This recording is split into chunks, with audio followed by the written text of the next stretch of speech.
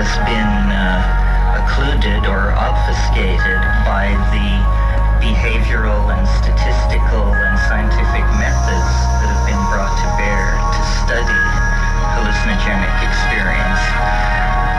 So what I'm going to address this evening is essentially my own experience with hallucinogens and how I extrapolate it into the world based on its own being and other people's psychedelic experiences that I have interacted with.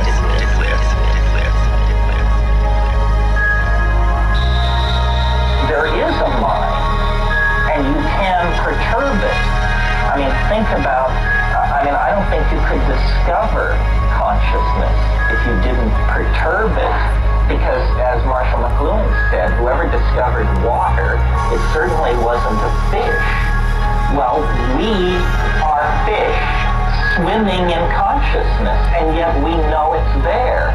Well, the reason we know it's there is because if you perturb it, then you see it, and you perturb it,